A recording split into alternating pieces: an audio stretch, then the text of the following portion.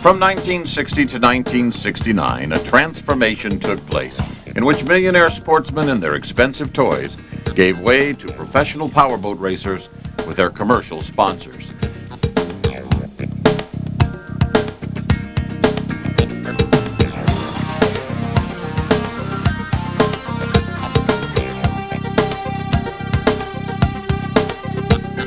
It was a period of outstanding competition during which one dynasty came to an end, another rose to prominence, and a third, destined to become the greatest dynasty the sport has ever known, began in relative obscurity.